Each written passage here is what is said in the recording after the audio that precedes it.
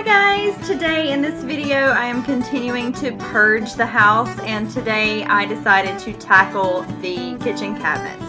I decided this because this cabinet was completely overflowing with different mugs and cups that a lot of the time we don't even use, and unloading the dishwasher was becoming a big chore that I dreaded because there was no space.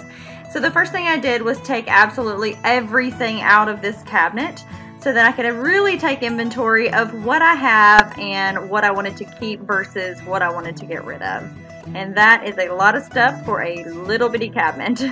So I went ahead and Cloroxed the inside to get rid of a lot of the settled dust and dirt that had accumulated in there to give a nice clean space so that I could reload with just the items that I decided to keep.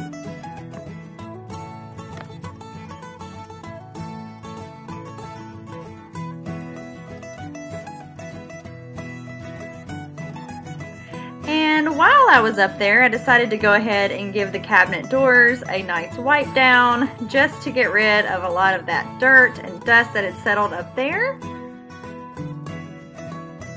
And then moving on to the next cabinet, this is the plastics cabinet, and it was overflowing.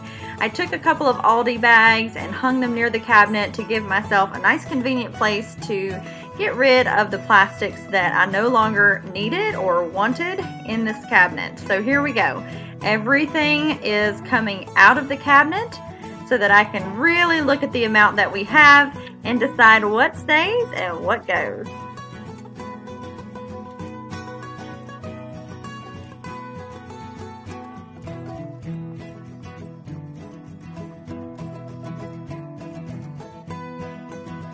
Alright, everything is out of the cabinet, and now it's time to go ahead and clean it really well, just like I did with the other one, and get it ready to reload with just the things that I've decided to keep.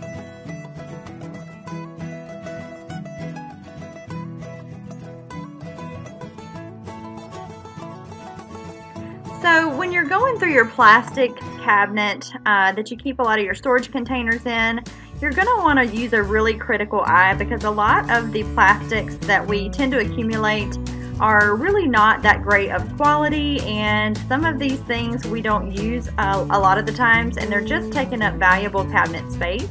So I ended up getting rid of a ton of stuff. Look at this cleaned out cabinet for our cups and mugs. I am absolutely loving the amount of space that I now have, and I have filled an entire bag full of items to donate to Goodwill. It feels so good.